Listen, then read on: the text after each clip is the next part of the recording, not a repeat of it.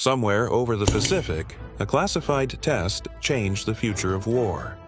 On this day, November 14, 1963, high above the Pacific, the future of missile defense took shape. At Kwajalein Atoll, the U.S. Army launched a Nike Zeus interceptor from Meck Island, tracking an Atlas D reentry vehicle racing in from California. Moments later, radar screens confirmed the impossible. Direct intercept. Target destroyed. For the first time, an intercontinental missile had been stopped in flight.